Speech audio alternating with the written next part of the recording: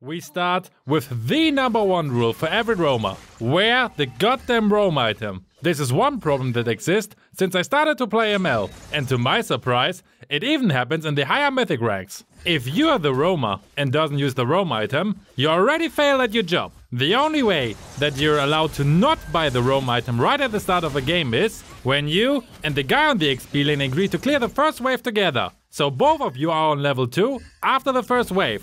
But only do that if the XP lane guy is cool with it. When you say something like, I get roam at level 4. No, you fail at your job. You're just helping the enemies with it. You delay the farm of your allies and also need much longer to benefit from the roam effect. So no, don't be that kind of roamer, please. I hope that was clear enough. By the way, one thing I have to do. Hello my friends! That's tradition. Another tradition that I want to introduce is you using your full combo on the like button. So this video can spread to more ML players and we're all blessed with many better teammates. Let's get into the draft pick phase quickly.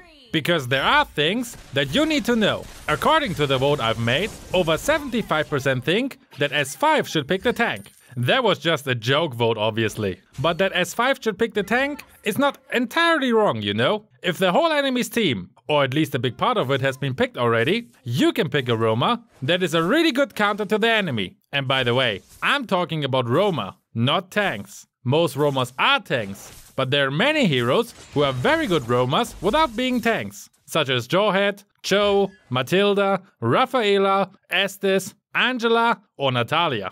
Now, let's start at the beginning of the match. If you are the roamer, you either invade the enemy's jungle and try to reset the jungler's buff, or you defend the jungler's buff against the enemy's roamer. This is especially important if either jungler is blue buff dependent, for example Fanny or Ling. Next, be the eyes for your team by camping in bushes. This helps your jungler much more than damaging the jungle creeps, unless your hero have high early game damage, like Hylos for example. Another case where you might need to help damaging the creep is when your jungler has a very low damage output in the early game, like when you have a marksman as jungler. From this you already may realize that your job as a roamer is not to babysit the marksman on the golden lane, but to rotate non-stop, ideally together with your mid laner and the jungler, to ultimately support all of your allies together. If someone picks a marksman, that player must be smart enough to survive in the early game. We will talk about marksmen in particular in another video as well. If your counterpart stays on the gold lane though, your priority should be rotating to that lane. The enemy's marksman shouldn't start to become very fat. You also need a very special mindset as roamer. You're almost all of the time the one that jumps first into a fight, so dying is a natural part of your role. The only thing that is important here is how many enemies could you drag with you down? If you died, but your teammates could kill 3 enemies because of it, you did an awesome job and should be happy about it. Another thing you need to have in mind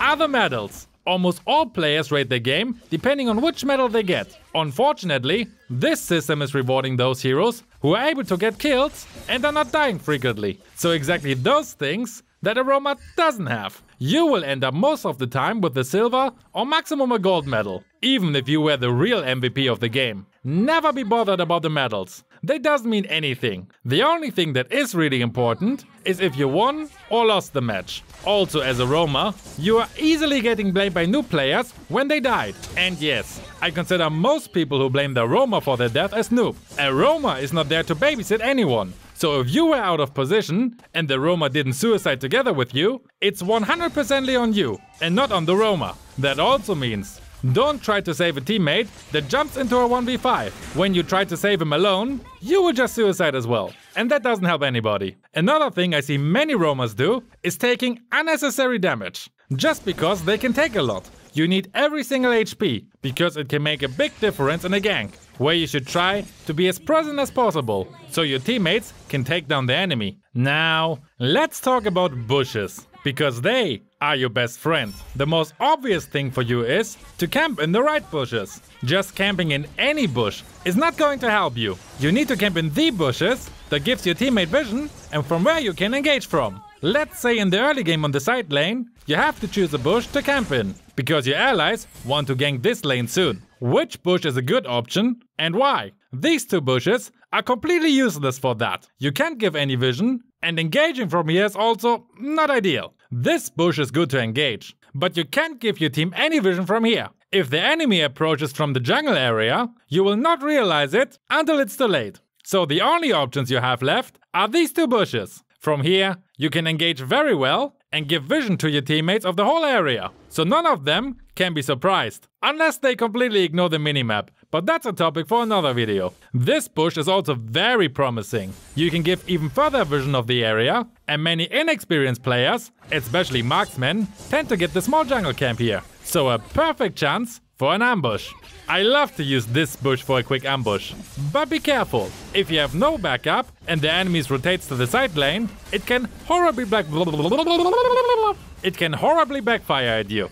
Your turret is really far away, so don't be too reckless. Other good bushes to camp in are these in the turtle area, the ones next to the buff when they're up, and the ones near to the enemy's base in the late game. Generally speaking though, all bushes are useful in one or another way, and you should always use them as a roamer to give your team vision or to set ambushes.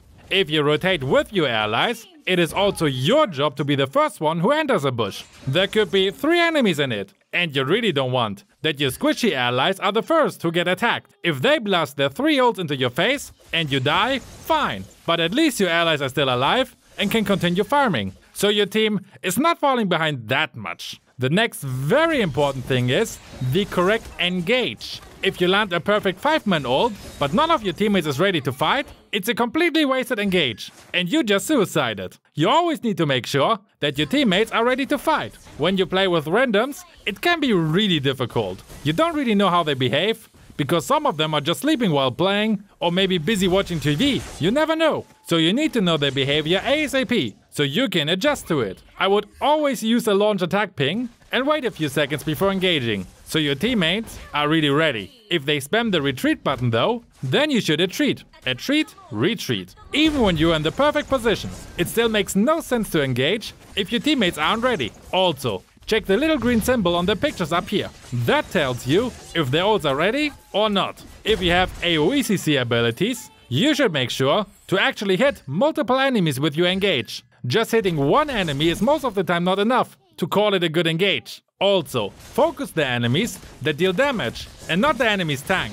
When you can take out the enemies that can deal damage, your teammates easily can wipe out the whole enemy's team, and you can easily win the game. That doesn't mean completely ignoring the enemy's tank, by the way. This is a misconception many players have. When I say don't blast your ult mindlessly into the face of the tank, I mean it, because it's much better to use it on a squishy hero that you can actually kill. But when there is a chance to kill the enemy's tank because he messed up, do it. If you manage to kill the tank and have your ult still available, you have the perfect opportunity to wipe out the whole enemy's team, because they don't have the frontliner anymore. Just be careful to not get surprised by the other enemies while you try to beat them down. Be smart. And talking about smart, building the right items is one of the most important things for a roamer. You really need to know which items you have to build against which enemy. For example, building physical defensive items, despite the majority of the enemies deal magic damage, is the worst thing you can do. This will lead you to be a squishy tank, and nobody needs that. I keep it short here and recommend my item guide series for it, so you learn how each and every item of the game works. Another thing that roamers need to do